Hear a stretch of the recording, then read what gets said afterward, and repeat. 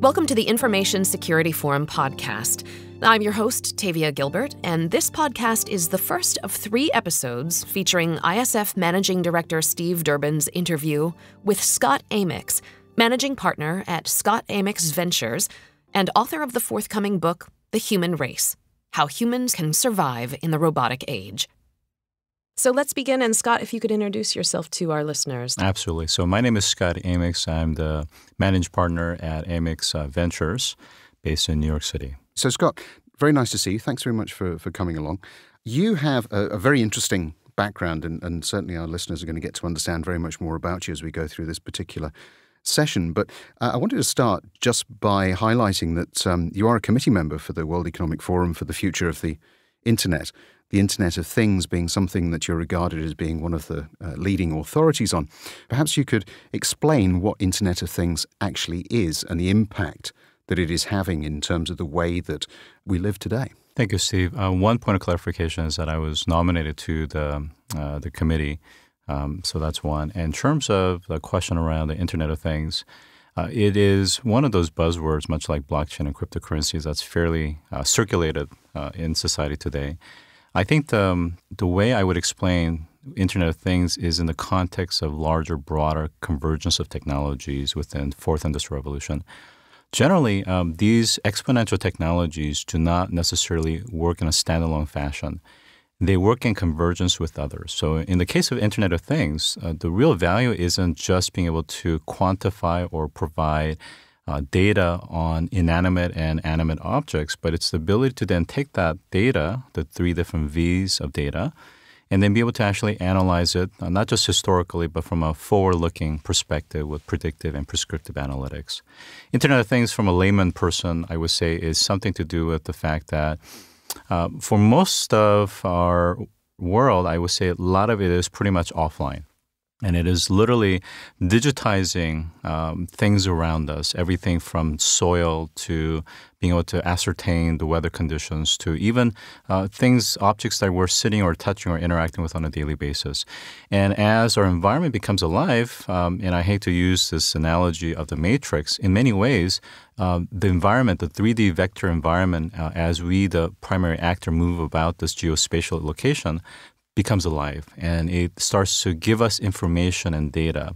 And that has huge implication not only from an operational efficiency and preventive maintenance, but also just society, which we'll get into as well. So the Internet of Things for the layperson is your wired coffee maker that delivers data about your usage into a digital space, or your refrigerator, or... Yes, it could be just about anything, from your water bottle that has a smart cap that measures how much volume of water you're drinking and whether you're hydrated, to a mouth guard in your mouth as an athlete that can actually detect things like your heart rate, your moisture dehydration level, as well as impact level, to the sensors within the cars, autonomous vehicles and public transportation, to the kinds of things that we're investing into, startups and technologies that are enabling walls, windows, and surfaces to become alive and measure and detect and capture data. Can we assume that will be ubiquitous and that everything will be wired in the Internet of Things soon?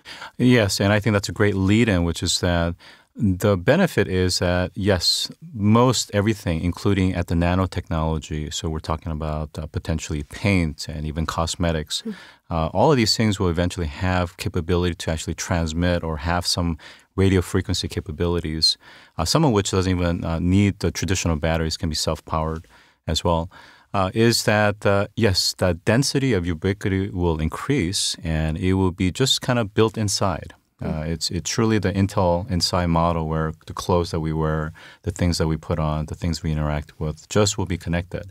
But with that, there are also some adverse externalities that we'll need to discuss as well. Mm-hmm. I mean, one of the things that strikes me, Scott, is that the challenge, I guess, for a lot of people is actually coming to terms with what this might mean for them. I'm thinking in particular of some quite strong resistance that we're seeing in different parts of the world to things like smart metering. So as simple as that. And I think that some of the things that we're seeing around Facebook and some of the other breaches that have been in the press recently are just reinforcing to people the fact that, hang on a minute, you're accessing my personal data. How do I know that you're going to be holding it securely? Are you responsible? Can I trust you? All of those sorts of things. And so how do you see us having, being able to overcome some of those societal resistances, barriers, if you like? Yeah, let me cover a little bit on the technical side, and then I'll opine a little bit on the societal impact.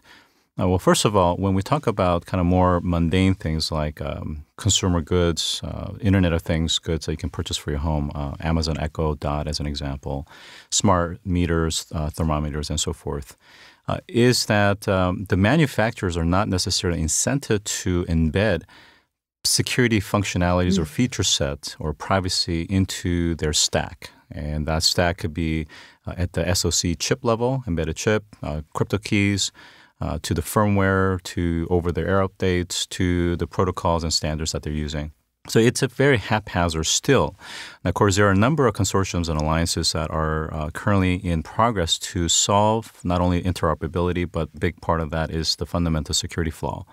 We have seen how hackers and bad country or national agents are, in effect, using these masses of nodes to be able to conduct widespread DDoS attacks, as well as in some cases even starting to use some of these edge devices for computational purposes for mining cryptocurrencies, as an example. So it is really open at the can of worms, so to speak. And of course, from a consumer perspective, they're fairly naive. Some of it is intentional, and some of it's kind of irrational. But the fact that they don't reset the default password, they don't necessarily update the firmware. There's a lot of things that they can do. For example, I was interviewed recently about Alexa and Google Assistant. And what can we do about our ability to actually remove the recordings? And I said, one of the best way to do it is shut it off. If you're going to have a private conversation about something that's important, completely shut it off. Because if you think that you're a room away and you think that you're not being recorded, you are. You potentially could be. There is a lot of noise, but with enough filtering and algorithms, you could signal process that and be able to ascertain potentially damaging information about you. You can actually see the script or the narration that's being recorded on these systems. And of course, their position, whether it's Google or Amazon, is that we need to teach our machine learning systems and we need to ingest all this data. But the fact is, everything that it's not just about some transaction about I need to reorder toilet paper. It's that conversation. It's that heated conversation. It's that very private matter that's happening in the home and now actually in the businesses. So that was another interview that I did recently about Alexa for Business as well as Cisco products that's coming into the business where now it's going to be listening to your meetings. Now, of course, there's a lot of benefit to automating video conferencing workflows, automating meeting setup and facilitation note-taking. But it just means that you really have to watch what you're saying and what you're doing because at any given point, you are giving off data and you're just a walking set of metadata and people are going to be using it and we have no idea how they're going to use it. Which brings up the topic of GDPR, which has been ratified 2 years ago, but now it's really becoming full effect as of May 24th. So there are counteracting forces, but at the same time, you still have the consumer, and the consumer is still fairly intentionally ignorant for all purposes. And what that means is a big brother approach from the European Commission and adoption within the U.S. isn't necessarily going to protect you per se. So the thing is, if they want to access your information, they still can. They have ways to do that. Now, later tonight, I'm going to be talking about more advanced topics like homomorphic encryptions and pairing of ecliptic curves and even dash to some extent with the private send as an example. But the point is that there are technologies that can help secure some of these things, but there is no perfect solution. Just like the articles that I read on your website, it starts with the human. It starts with us, and we are our biggest risk. And it's our ability to not only trust but also verify, as I think it was quoted as an example. So the key is we have to learn to self-educate ourselves, become informed, and make sure that we're making reasonable trade-off. And if we are not clear about the traceability, including through forms of different blockchains and DAOs, we have to make sure that we become responsible agents and making sure that not only stewards of the organizations that we work for or the interactions that we have with others, but we need to make sure that we also have security in mind as just a way of thinking. You raise an interesting point about self-education, self-learning. And for me, there is a dilemma. Because on the one hand, we have the manufacturers of devices whose intent is to make it as easy as possible for the end user. And so that means staying away from complexity, staying away from touching perhaps on issues of security and so on. And yet, on the other hand, as you rightly point out, all of these devices are out there potentially listening. And so if you do want to have the private conversation, you do need to understand how to switch these things off. And therein, for me, lies the dilemma. The vast majority of people are probably still unaware.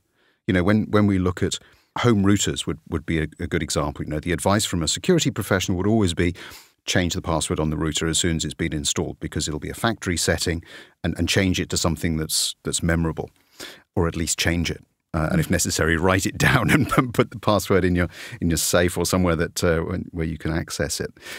Yet very many people don't even understand that.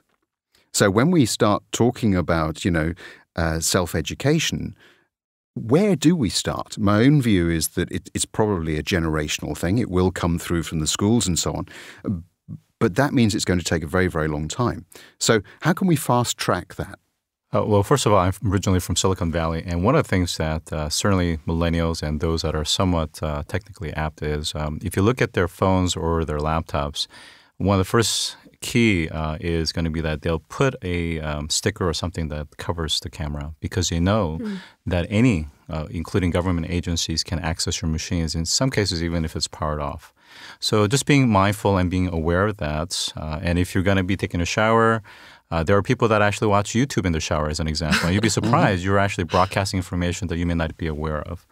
So really being mindful to separate the devices from certain activities and just making sure you have some distance around that.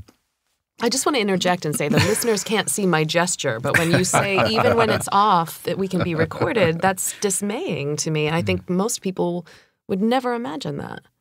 Well, there's a little bit of a kind of a secret in the sense that you have In-Q-Tel as well as DARPA and these kind of military or government-led initiatives that are 10, 20 years ahead. So many of the commercialization or the things that we take for granted today, were really researched and developed and funded by the government 10, 20 years ago.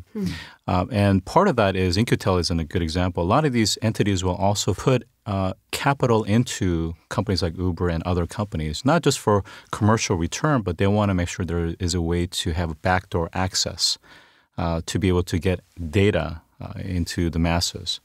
So that's something that's a constant conflict between the likes of Apple and the government and, of course, privacy hawks and so forth.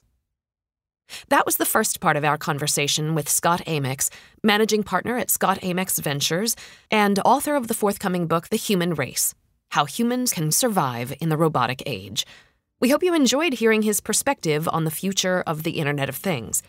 Be sure to catch our next episode, which will feature part 2 of our interview with Scott, where we delve into the topic of artificial intelligence and the future of the global economy. And, of course, to find more resources and information on the Internet of Things, and to hear more conversations with ISF Managing Director Steve Durbin on a host of helpful topics, please visit securityforum.org.